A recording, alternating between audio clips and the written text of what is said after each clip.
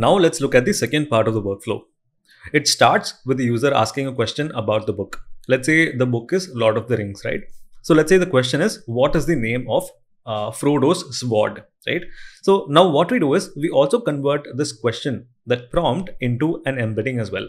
Okay. Now the next thing is we have a retriever component right here that takes this embedding, which we know is the mathematical representation of the prompt, and then asks the vector store, hey, give me the top 5 relevant chunks for this particular question. Okay. And the vector stores basically have very low latency, meaning they're very fast because they're working with numbers, right? So this vector store with its extremely low latency and high speed gives back the top 5 chunks with the highest relevant scores. All right. So at this point, we have two things. We have the user's question right here in English, as well as the passages from the book in the form of smaller chunks that answers the user's question. Chunks that are relevant to the user's question. All right. So now we have the top 5 chunks, right?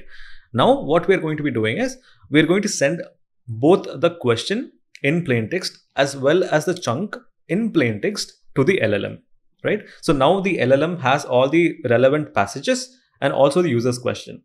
So the LLM is now able to sort of reason and give a very informed answer. And finally, the LLM is going to respond back to the user right here. I hope you now have a full picture of RAGs and how they work.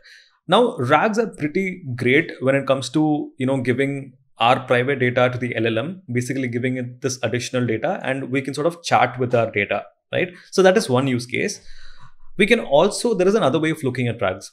Okay, we can also think of RAGs as giving long-term memory to LLMs, right? So I'll give you a very simple example. So I'll give you one final example to better understand this. Let's say there is a customer support bot.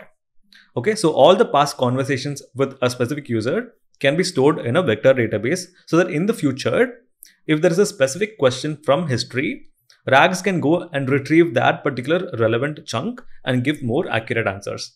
So in the next few sections, we're going to be looking at how to code all of this with the same example that we saw right now. And you'll see it is actually much more simpler than it looks. So I'll see you in the next section.